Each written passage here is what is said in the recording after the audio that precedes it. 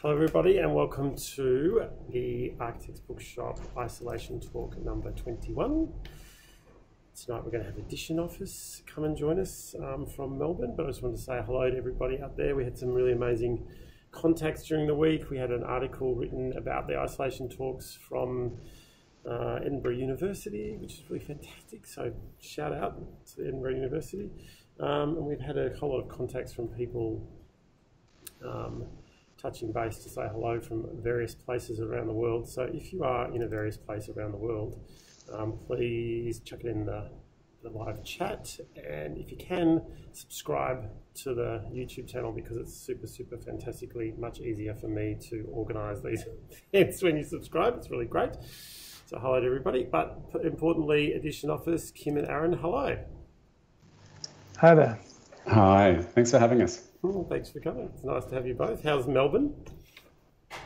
It's pretty chilly at the moment, but you know, it's getting there, warming up. I think there's a big sunny forecast for the weekend, so I love get outside into our 5-kilometre radius. Yes, because I love the fact the first thing you talk about Melbourne is the weather, not the fact that you're not allowed to go more than 5 kilometres. We try and speculate mentally outside our homes. Yeah, I can imagine. Oh, that's great. It's kind of nice that you're about to open up again, apparently. Indeed. Touch wood. Yeah. How have you been coping as an office while you're doing the lockdown? Well, I think much the same as many. Just a lot of Zoom, a lot of online Zoom. Yeah, a lot of managing young people running into meetings and that sort of classic thing. But no, it's been. When you say managing young people, you don't mean staff. You mean children, yes? Indeed, yeah. But you know, it's interesting. It's just a different way of working, really, and it'll be fascinating to see what happens at the end of COVID, probably, you know, nationally here and worldwide, to see if there's a big shift in working from home. Yeah, it's going to be intriguing to see what happens with our kind of traditional CBDs. See what goes on. But No, well, thanks for coming. We really appreciate having you on. You're a bit of a crowd favourite. When I put out the call to say, who should we have to talk, Edition Office came up about, 10 times. It's really good. That's very flattering. I'm like, I know those guys. I'm just going to ring them and ask them. Why not? Just ring and see. Would you come and do it? And you were like very gracious in saying yes. So thank you. So for everybody out there, I think one of the reasons we asked Edition Office to come, they're superbly innovative as a practice and have been doing some really remarkable work. I think culturally trying to look at the relationship, or particularly trying to investigate things. I think architecturally around Aboriginal Australia and white Australia and what that means, and colonisation, and so there's a lot of really interesting things happening in what they're doing. As a bit of background to Edition Office though, Kim and Aaron met when they were actually working together at Room 11, which was an office that was originally based out of Tasmania actually. They both studied in different parts of the country, so Kim in Newcastle north of Sydney and Aaron in Hobart, and then they did their Masters RMIT and formed Edition Office. So they're 10 people based in Melbourne, and without further ado, guys, over to you. Great, thanks. Thanks, Adam, and thanks everyone. It's a real pleasure to be here. We framed our talk, I guess what we really wanted to talk about with the opportunity, under the Architects Bookshop umbrella is the decisions as architects that we make every day, and why we do the things we do as architects, and the outcome or the ramifications of those decisions. So the stuff of architecture. And I guess with no further ado, just diving into some of these themes. Arrival, or how you approach a building, or and how it's interacted with in its site, is something that comes up in every project, relative to what context. This is a house at the very late stages of construction, almost finished, in Kangaroo Ground in the Yarra Ranges outside of Melbourne. It's a house on a wonderful, enormous site with a huge view, out past the site boundaries. And it brings up that I guess need to understand how you arrive at a house from above. How do you embed into the landscape from that position?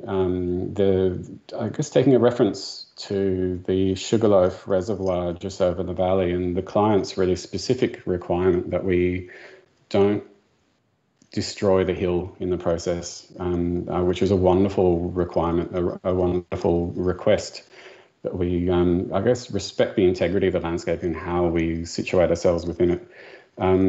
So the house burrows in, it kind of wedges in, so that when you arrive at the house, you arrive at about waist height into this apex of that prow. And that takes you down into this chute, this ramp within this rough-sawn, timber-clad gangway into the house itself, peering into, I guess, an interiority off to the right. The pool that'll have its own kind of gal steel prow enclosure around it. And taking you down into a position where a single residence has that balance of a connection to the immensity of this broad landscape, both up and down the hill and across the site, but also the intimacy of an interiority in terms of a garden space and an outdoor room that the house backs onto. So forming that balance point as a grand site gesture and as an intimate site gesture. A similar relationship, but I suppose a different thought process, is our federal house up in northern New South Wales. Again, this is a house arrived at from above, requiring that understanding of the house as more than just 4 walls or 4 facades. It has 5, or actually in this case 6 facades. There's an undercarriage that is also a present part of this house. But this is part of our thinking here is, maybe it's part of our thinking of outsiders, being Melbourne architects working up in northern New South Wales, but certainly part of our understanding of being 2 architects with white European heritage working in Australia, is this understanding of occupying place. And with that understanding of the house being seen from above, it means it's being seen as an entity, as this kind of foreign object within its context. So it has an absolute relational a relationship to its landscape as something other, and that triggered an understanding of it as a whole thing, but with a balance of firmness and lightness on the ground. In this situation, it kind of just very gradually floats off the entire site and then just continues to float on as the site falls away. And part of that thinking, I guess the silhouette you can see here is almost, if you squint your eyes, that classic Federation house, this settler house.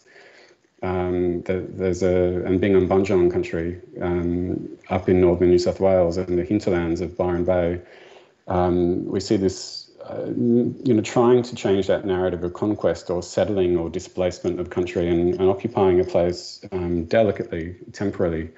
As if the house itself is aware that it will be there for only a relative period of time, not a forever, but some time. And it's with permission, it exists on that site. That little glimmer of light you can see inside the house is the skylight down into a central kind of cloister void or courtyard that the house wraps around.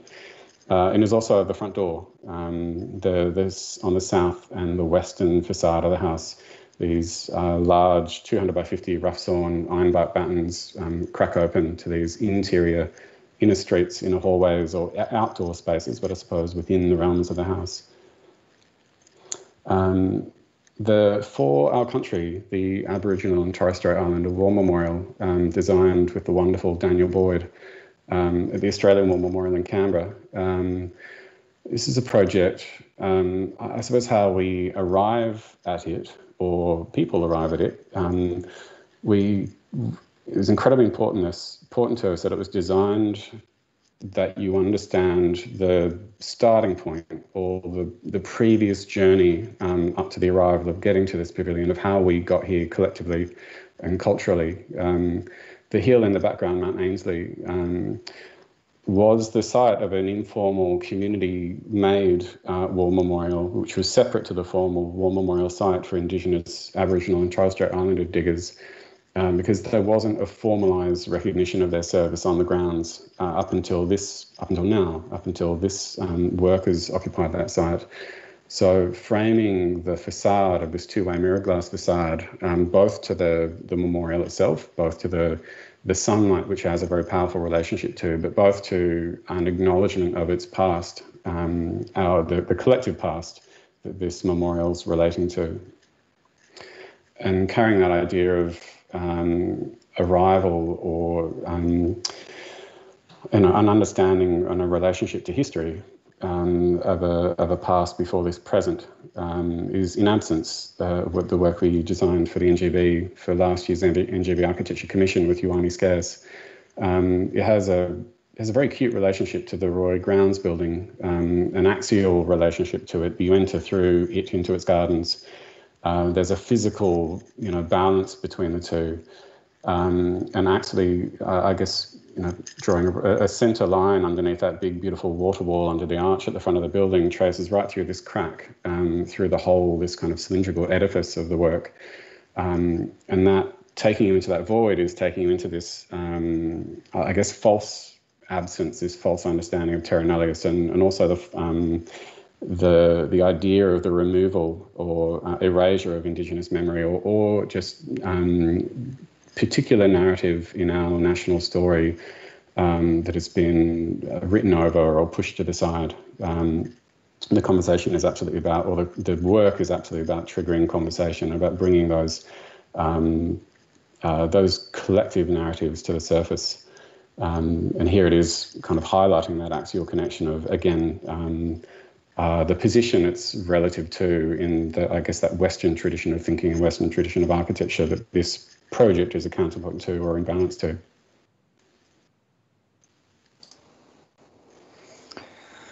So the next phase, the next sort of category, I guess, is this idea of grounding, and we have an interest in many of our buildings really linking strongly to the ground, and are interested in the sectional qualities of how we inhabit particular places.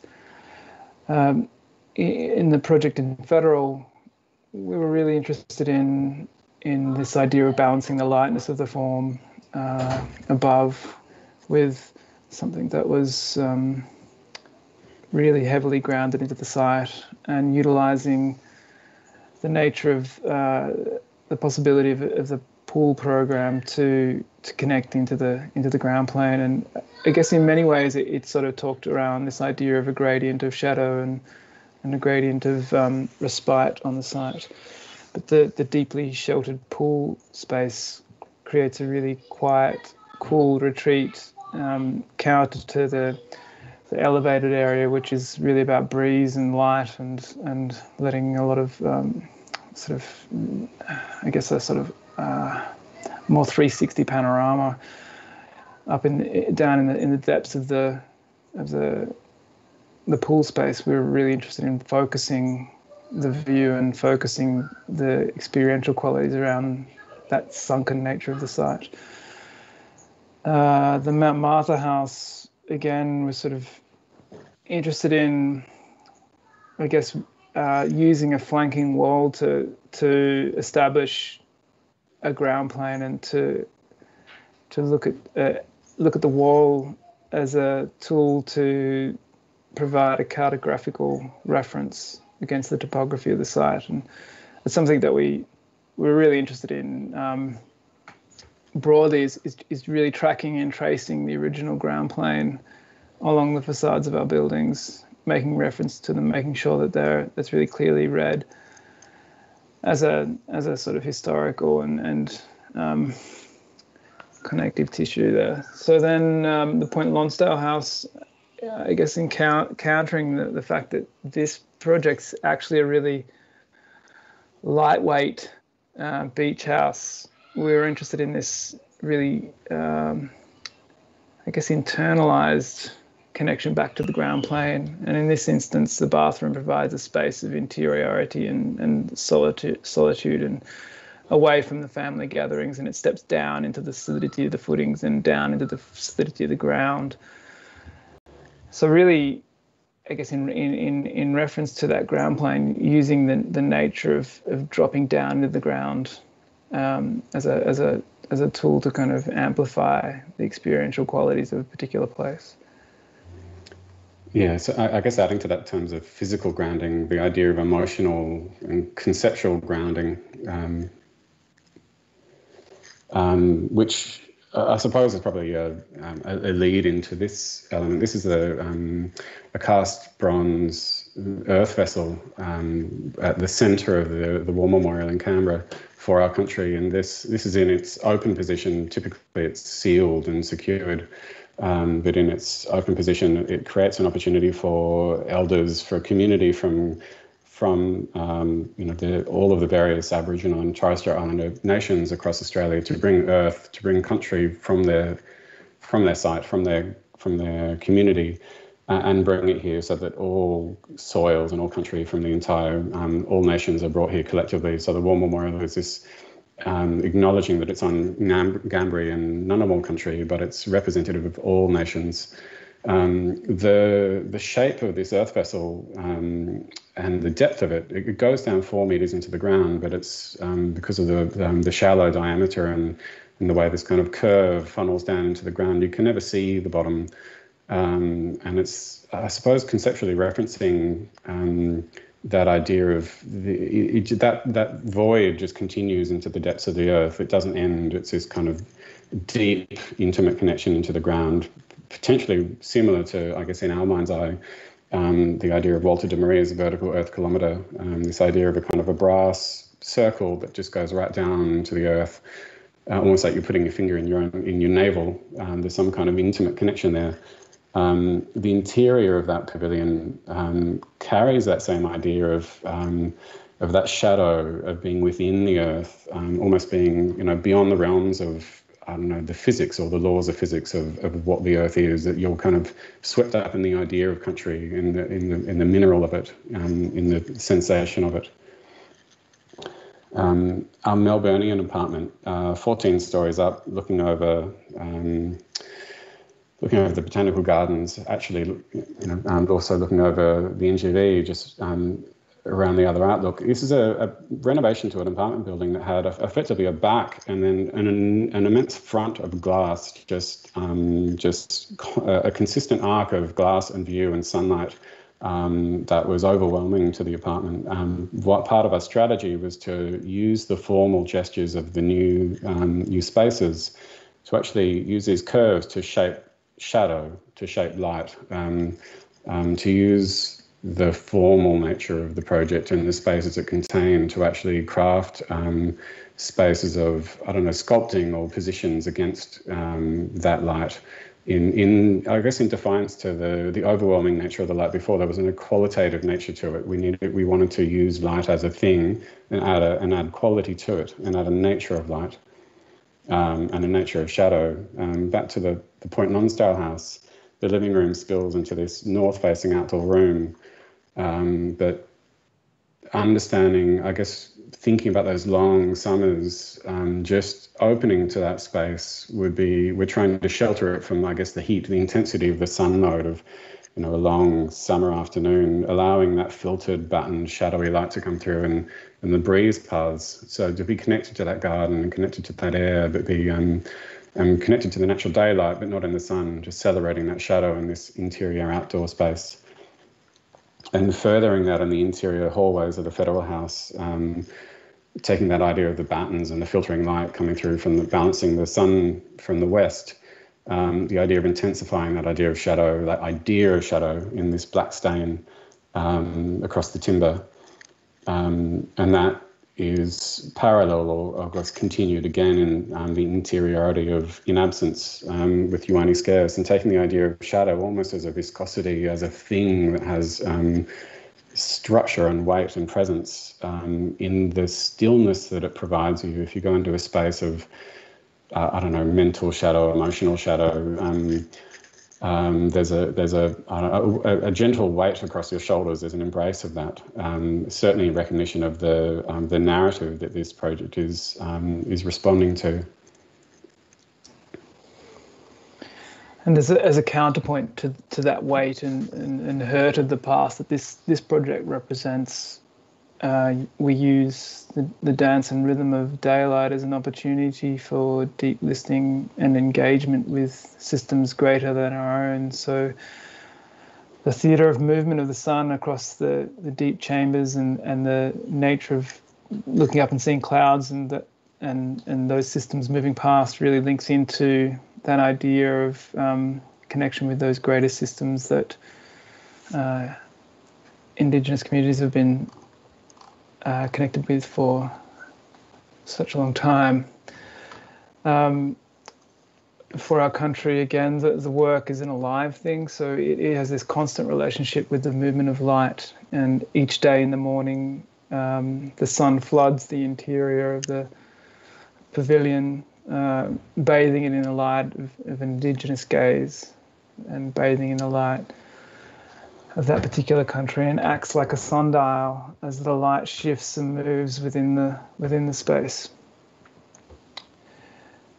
Art Bank is using daylight in a particular way, where we're looking at filtering the daylight, and the archive as the centerpiece of the work is really about celebrating the value and weight of cultural wealth that it represents.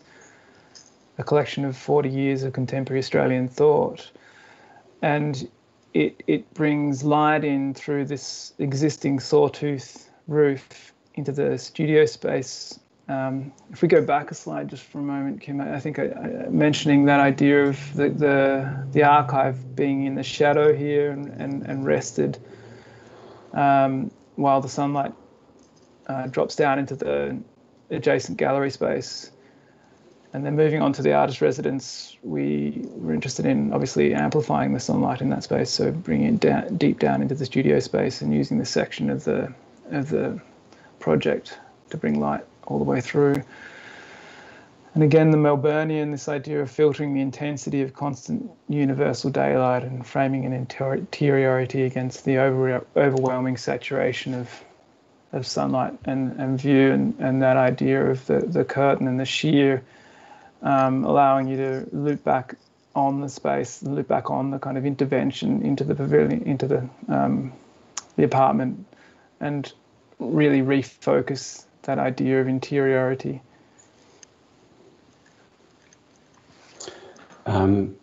Touch is, it's like that, classic, almost Alvarado, that kind of displaying our nuts and berries roots from undergrad days.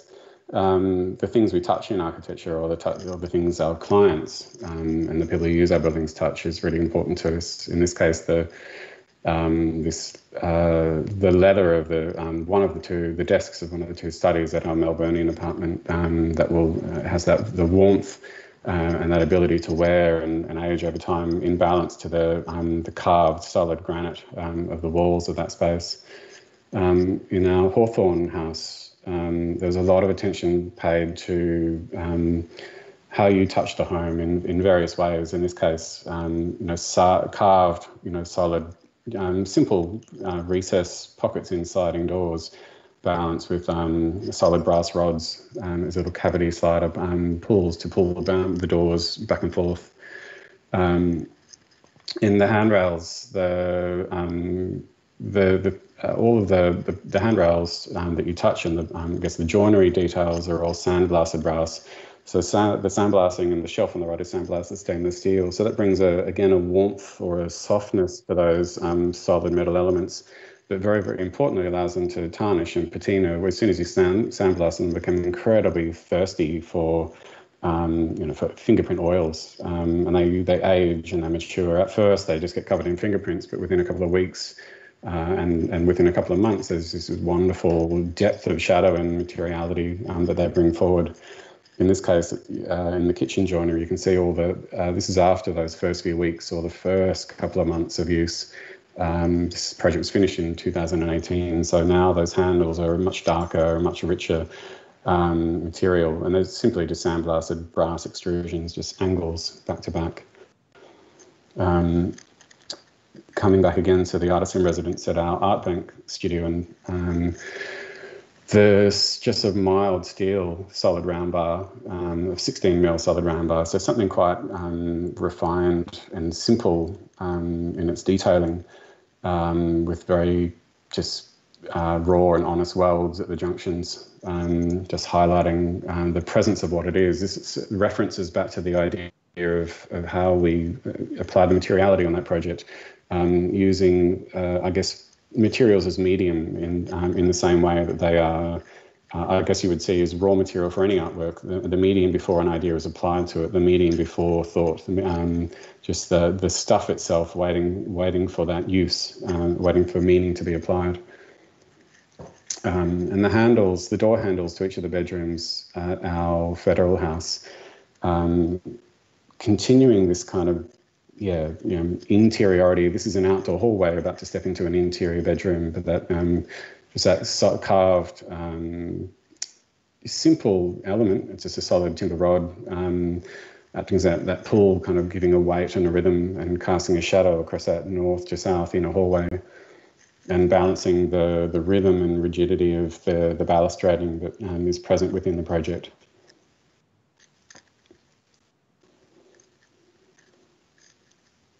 Surface is, it's one of the most exciting things about making architecture, I think, in many ways, this idea of the sort of vast array of possibilities with surface. And we got really excited when it came to this particular project, working with Dan and his artwork, and the fact that there was this really intoxicating and kind of strange hypersurface of the glass facade, which we had to do a lot of research into to enable its technical qualities and the functional qualities. The fact that the outside surface is this mirrored, these mirrored lenses with a ceramic black frit, which was to be matte, and then the fact that had to be a two-way glass, so that you couldn't see yourself from the outside. You could see only your reflection on the outside, yet you could see that from the inside, the landscape, Mount Aisley, and the memorial abstracted. But that contrast between that kind of surface, which is alive, and when you walk past it, shifts and augments space. The contrast of that with this mineral, textural, earthen surface. There was something really enjoyable about playing those two materials off one another and looking at the ideas of deep time and sun and space and past and future. Fish Creek, this really sort of almost accidental, I probably shouldn't say that, but accidental texturing in some ways, in that we had always had this idea of having a really thick mortar joint to enable this sense of the hand across the laying of the bricks. But we had originally planned to paint this building white and allow the paint to kind of degrade and kind of peel away over time, so that the project would have this idea of aging and become a bit of a relic in the landscape. And once we came to site and saw this sort of recycled brick with its natural mortar had become, we were incredibly excited, and we were able to convince the client to just stay the course and allow the natural qualities of the brick and the mortar to maintain there. And I guess, in many ways it sort of breaks down and reinforces the objecthood of the house, breaks down that sort of singular brick into a more monolithic object. Yet when you get close, you sort of see the nuance of all those individual elements. And again, it allowed that weathering to maintain. And then another recent project, which we haven't really spoken about much to date, is a project in Kyneton, which is a continuation of that idea of the textural qualities of brick, and this idea of reinforcing a sort of immediate relic or an immediate kind of history or a kind of weathering of material. And I guess this almost goes back to that first project that we're talking about here in terms of surface. This idea of this hypersurface in a way, in that we have this beautiful stone, which is in itself really textural, but has become kind of something else in that it's been laser cut into these, water jet cut into these really voluminous curves, and it feels incredibly soft and subtle when you handle on it. However, it's this, ancient textural material. So the fact that it's been so highly machined there's something really intriguing about that as a surface, the liquidity of it and the plasticity of it, as opposed to the kind of natural state that it finds itself in. So this transmutation of material is something that's really exciting to us. Kim, do you want to talk about this one?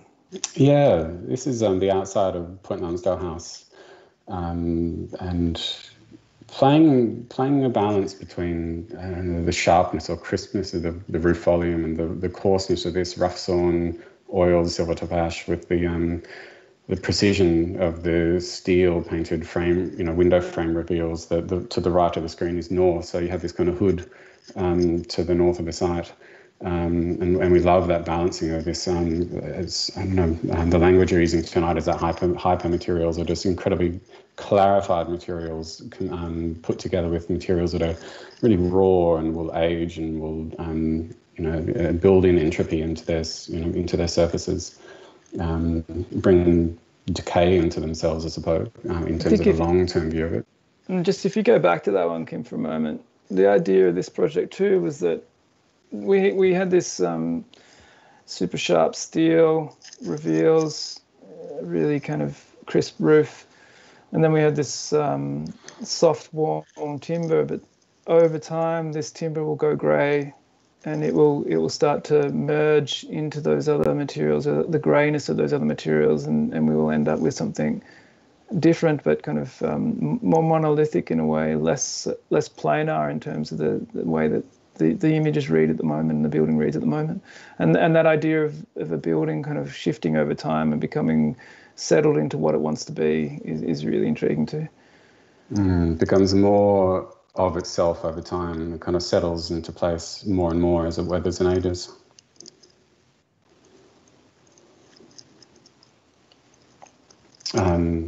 Continue that exploration of timber and of texture. This is almost straight from the mill, rough sawn timber, but with that black stain that changes it from what it is. It kind of has this wonderful way of othering it. It just becomes texture and surfer. It almost stops becoming timber. But the way it strikes and works with side glancing light is something that we're really intrigued by. This texture this is the outer fence of our Hawthorne house. These Oregon boards, I think they were used 4 times on 4 previous projects, but they're the formwork boards for the concrete of the home.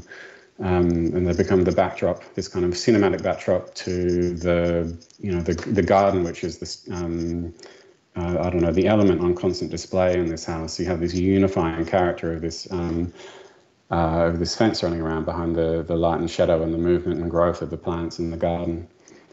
And this is the surface that it came on, which is its kind of mirroring and surrounding. But the concrete facade of the project was designed. We kind of specified minimum 5 mil gaps between all of those boards. We specified aged and used boards, to minimise the waste in the process, but to allow that slurry to slip through and create this self-shading, parallel or continuing the idea of the Fish Creek house with this highly textured surface, which creates this self-shading pattern through its own irregularity.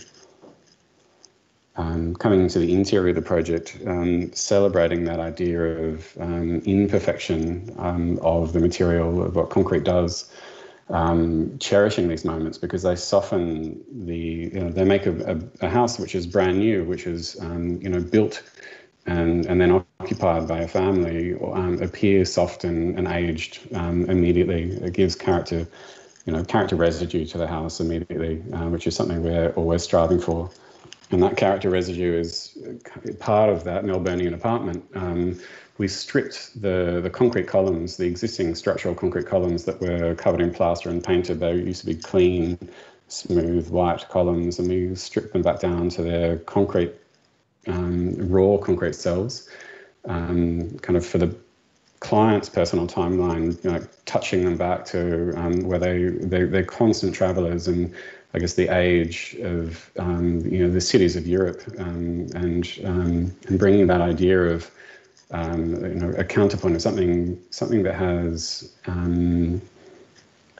yeah, those raw textural qualities within an apartment, which is very hard to get.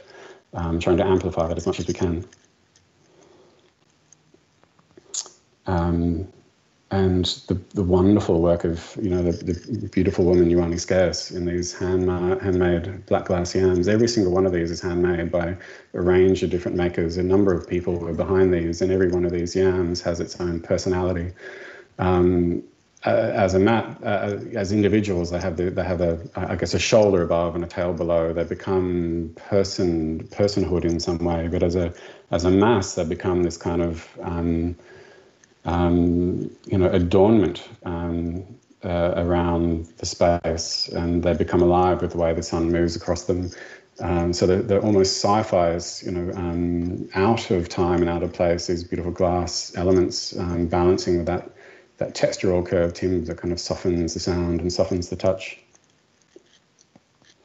And the walls around the archive at the Art Bank facility are just large mild steel sheets, kind of hot rolled mild steel sheets. Again, celebrating that idea of the floor surface of this factory is an old printing press. So I think you can see some magenta ink stains on the floor that are all cleaned up, but they're all present. Carrying that idea of unprocessed material, always used in this project, reinforcing and continuing that idea we spoke about earlier of just material in its raw place, ready to then be used and turned into thought and turned into a medium for conversation. Back to the Fish Creek House. Surface in terms of the ceiling. This is a form ply or a film face ply ceiling. It's black, but it's never read as black because the way light hits it bleeds light. So that's reflected green from the hillside, from the vista is actually inverted and kind of I don't know. It's like sucked into the house. Has a really extraordinary way of graphically working with colour and landscape and abstracting it for such a simple kind of honest material. It has a wonderful tactility with it.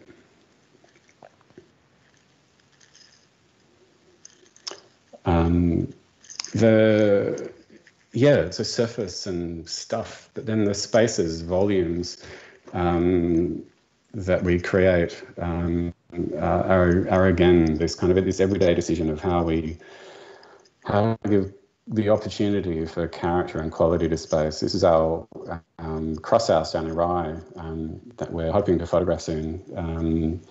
It's the interior of the project is I guess this cruciform of rough sawn timber framed within this, I guess, enclosure of these parallel blockwork walls, framing a north-south connection to the tea tree scrub down in its Mornington Peninsula site. But the circulation, the way you move around the site is this universal free space under this kind of, the program space is always under the bedrooms above, which are in this kind of lowered, the ceiling wings above you, and in the corners, as you move around the space, there's this kind of pinwheel effect of this kind of double height vertical space, and they're always the unprogrammed space. The informal space is almost privileged.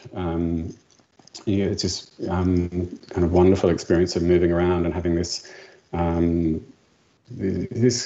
of hyperspace or continuous space as you circle and loop around the house. Balance with the particular specificity of one space. This is the shared living room of the Point Nonsal house. It's a beach house for a wider family. There's a couple who are I guess, the matriarch and patriarch of the family, the elders of this family, but their children and their grandchildren all come together. They've had a history of the previous beach house on the same site, and this is a wonderful identity that the family share around this place. And this room is the centre of that idea of that family coming together. So the black buck flows up, and the volume kind of lifts up in this house. This is apart from that bathroom we talked about earlier, this is a space where you volumetrically feel, I guess, a place of gathering, a place of coming together, and as the centre for that home and the centre for that family. A similar idea or similar use of volumes is that of the interior while it was under construction of the Kyneton house. The couple had left the clients had left a large, very, very large property in the Macedon Ranges to move into town, to move into Kyneton, which is a much smaller block with neighbours just over the fence. They brought a lot of mature trees from site, from their last site, and wrapped it around this place. But in trying to balance that previous wonderful relationship with expanse of space outside the envelope of their building, we were able to celebrate, for every room in the house, celebrating a vertical volume, a ceiling cap of space and light, so that natural daylight can bounce around that volume and allow that presence or the theatre of what this place is relative to its the garden landscape around the perimeter. Creating volume, creating spaces to occupy and to recede back into. This is the space of rest adjacent to one of the studies at the Melburnian apartment, pulled into that carved solid granite. And the extremities of that same apartment, outside of those, the stone spaces are for places of doing, studies, and the kitchen, the studies, the sleeping space. The spaces for being are these timber volumes, I guess all the timber spaces outside of those carved granite solids. And the use of the linen is to give an end point. I think we mentioned earlier, the apartment is this one consistent arc of windows. And to allow it to have closure, to allow the idea of the interiority not to spill outside of the apartment, the linen curtains wrap around and close out those two ends and return you back, creating this kind of one singular volume within the apartment. And back to the paired chambers of inabsence, the idea of creating volume or providing volume for the opportunity for it to be filled. Both with the acknowledgement of narrative, of shared narrative, and the acknowledgement of shared responsibility for how to come together and view and talk to each other across and within that shared volume, and move together as a whole, addressing and understanding our privilege and our bias and the perspective of our lived experience and the perspective of others.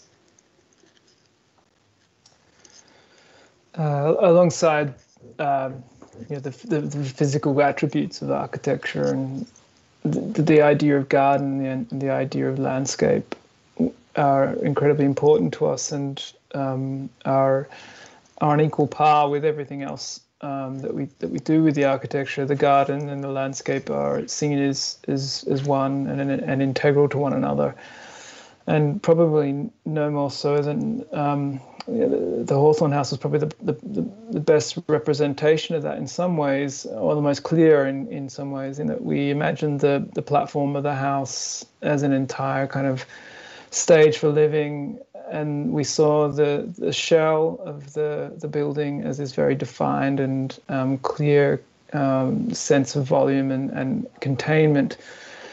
Yet the ground plane as something that was spilling between that and spilling around it and sort of bleeding through. So there was this blurring of an edge condition in a way, which I think I'm straying into your topic on this, Kim. But the idea of garden being very important to that particular project and consistent around the project, so that one was always immersed in the garden.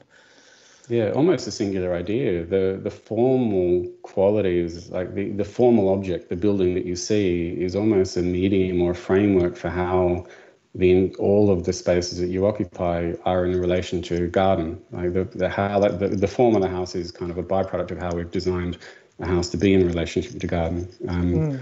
The kind of arches are that idea of kind of connectivity, but also very gently gathering your gaze, and so kind of bringing it down so you're not staring at the neighbour's house next door, that you're just gently focusing it back into that garden space, so that you're forever within this kind of garden that drifts from the front of sight to the from front of sight to back of sight, from side of sight.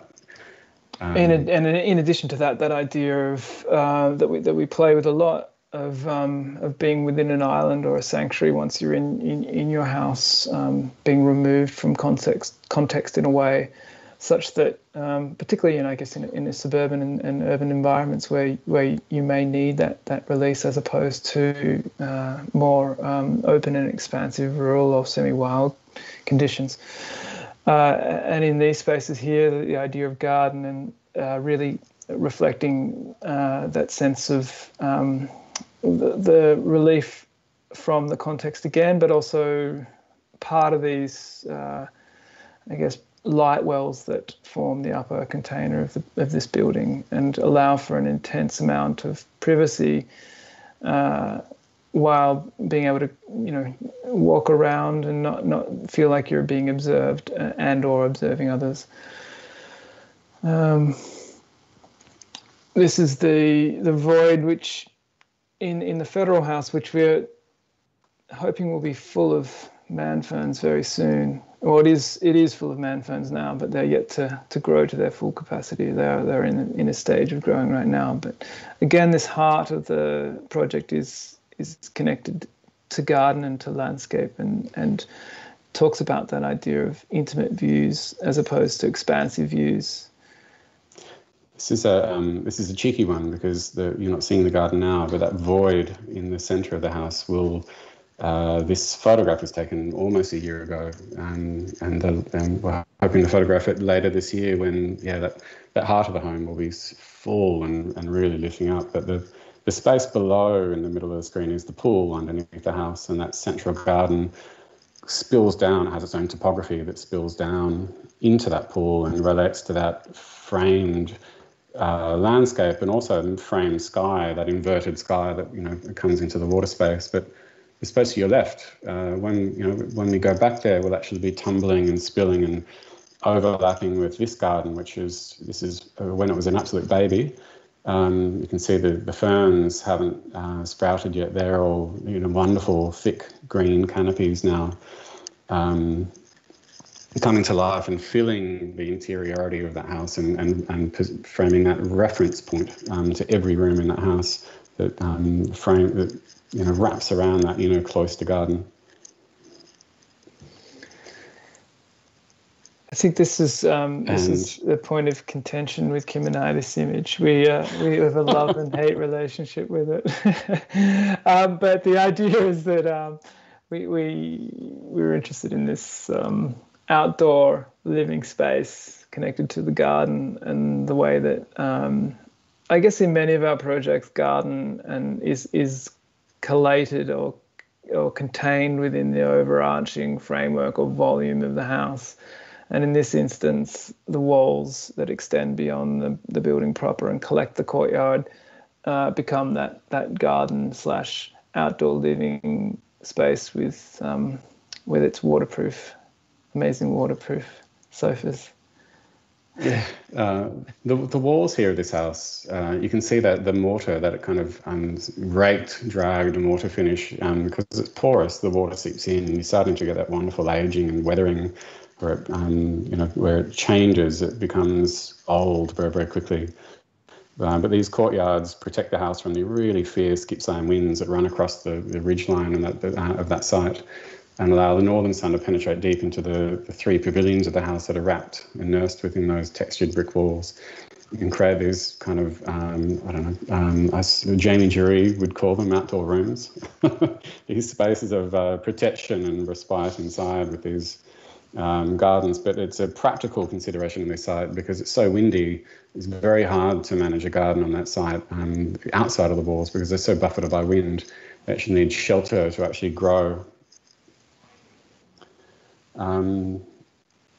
The edge. I might introduce this one because I haven't had a chance to speak about this beautiful facade of Dan's yet tonight.